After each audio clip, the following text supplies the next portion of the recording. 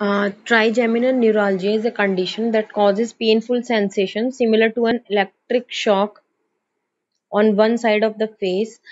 These chronic pain conditions affect the trigeminal nerve, which carries sensation from your face to your brain.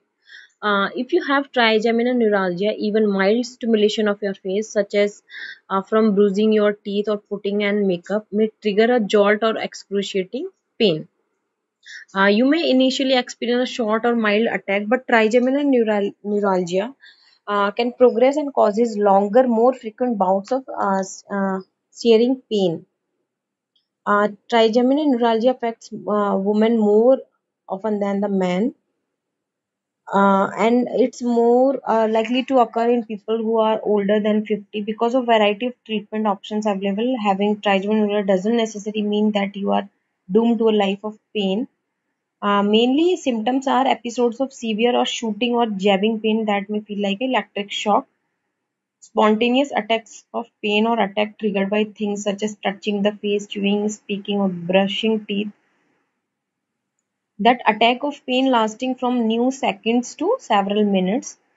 Pain that occurs with facial spasm, bout of multiple attacks lasting days, weeks, months, or longer.